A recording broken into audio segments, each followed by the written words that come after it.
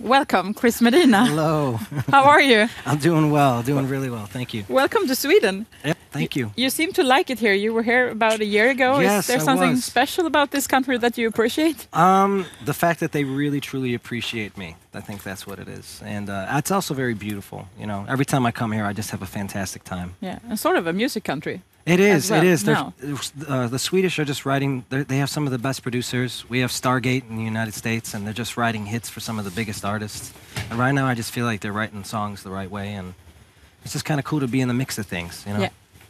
And you are very popular here in Sweden and in Norway as well. Yes, yes. How come, do you think? I think it was perfect timing. You know, Norway and Sweden, and all of Scandinavia really, but Norway and Sweden specifically got the story that, you know, my life story and the song at the exact same time. And I think that made for like a very potent combination. I think it hit the heart, you know, because there's a lot of great songs. Yeah. But sometimes, you know, a story attached with the text, it just hits real hard. Yeah, that song and your story has touched so many people all over the world. Right. And now the story is going to the screen, to Hollywood, Yes. to be filmed. Let's start just by watching a little bit of that movie, to What Are Words?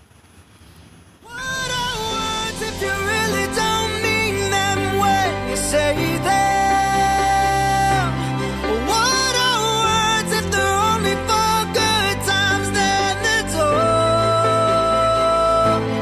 When it's love, yeah, you say them out loud. Those words, they never go away. They live on, even when we're gone. Anywhere you are, I am. So this song, it became a major hit about 2 years ago after you were in an American Idol. I think it was 8 weeks #1 in Sweden and I think 11 weeks in Norway. It's about your girlfriend Juliana. Will you Yes. tell us a little bit about her for those viewers who Who haven't don't heard her story? Right. Against all odds. Well, see, Juliana and I were engaged still, but at the time we were 2 months away from getting married, and then she was in a car accident, and she suffered a traumatic brain injury, and it was a devastating injury, and it changed her entire being. It changed her entire physical nature, and for the past 4 years since the accident, almost 4 years now, I've been helping her mother take care of her, and you know, tried out for American Idol because she and her mother asked me to, and it was a life-changing experience completely. Yeah. And the thing that I became popular for, which was being by her side and writing a song that you know, connected with people.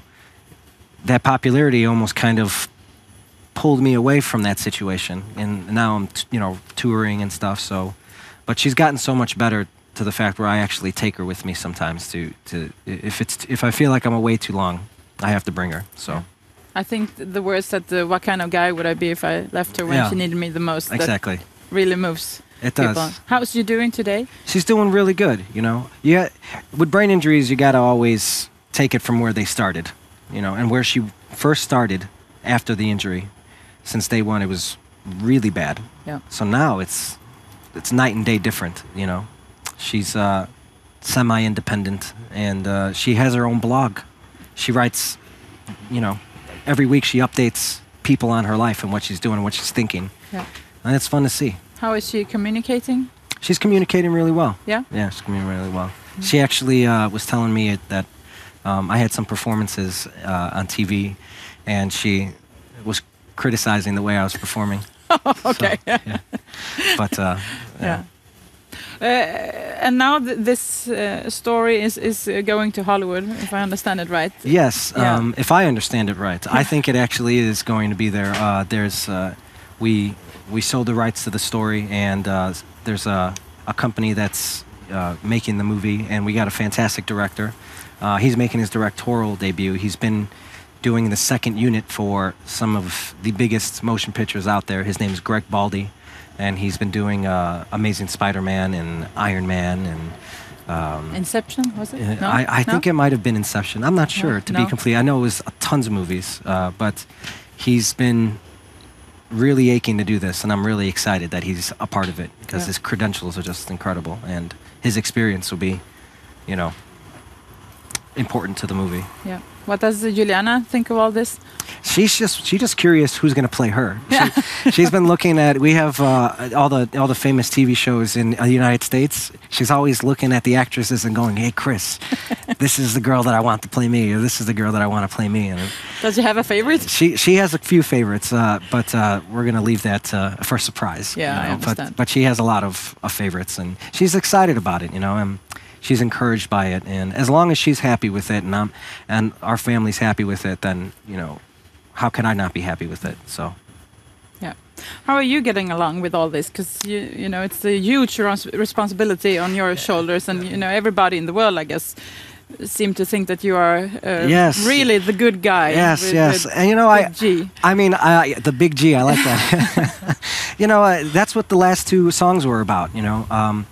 My Hopeless is a song that basically talks about. I don't need it. That basically talks about being in a situation that sometimes you definitely just want to be out of. Sometimes I want to be out of this situation, but when I really think about it, it scares me about being away because I don't really want to be out of this situation. So it's like I feel hopeless. Like when I think about leaving, I'm like, yeah, that's a great idea, but then when I am home and I'm like, why would I ever want to leave this? This is home. So it's confusing. And then the second song was about, I'm just a normal guy, I'm not trying to be a saint. I'm not trying to be some brilliant person or the big G, I'm just trying to be a guy who's trying to survive this situation with someone who's trying to survive her situation. I want the best for her. I want the best for us. And I have big dreams. I hope I'm not naive in thinking that one day she can get better and we can get married. But at the same time, reality kicks in sometimes. And I think that you see that this is just such a big responsibility and such a big tragedy that it's going to take time. Yeah. And no one knows what the future holds, No. But I'm still not going to leave when she needs me the most. I mean, that still stands, I want to take care of her no matter what. No matter what capacity I'm involved in her life, I want to take care of her. And that's what I'll do. Thank you so much, Yeah. Chris Medina, for coming this morning, and have a nice stay in Sweden. Thank you so much. Yeah.